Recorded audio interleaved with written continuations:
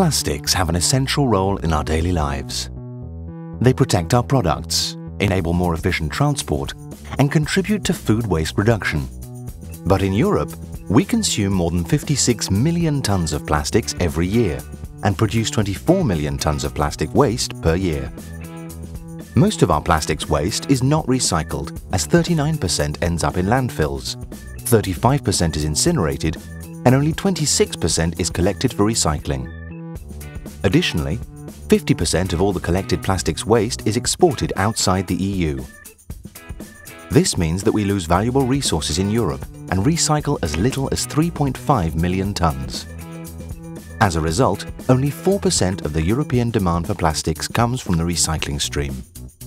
Moving towards a circular economy generating less waste will be beneficial for broadening the industrial basis of Europe and will decisively contribute to attaining the objective of climate change mitigation.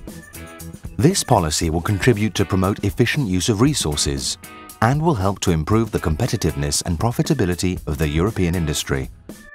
The investment environment for the plastics recycling industry will have to undergo important changes to achieve ambitious recycling targets. The available recycling technology will have to be upscaled. The authorities will have to balance energy recovery and recycling in a prudent way, so as to give full effect to the waste hierarchy. An EU commodity market for waste will have to be built up. Standardization in waste collection, sorting and recycling will have to be developed. The quality of recycled plastics will have to further match customers' requirements. Many questions must be answered. What's the needed investment to recycle more? Can we modernize or adapt existing plants? Even though the challenge is important, solutions are on the market. The Remix project, financed by the European Commission, looked into the available technologies to overcome the existing technological barriers of recycling mixed plastics and especially waste from electric and electronic equipment.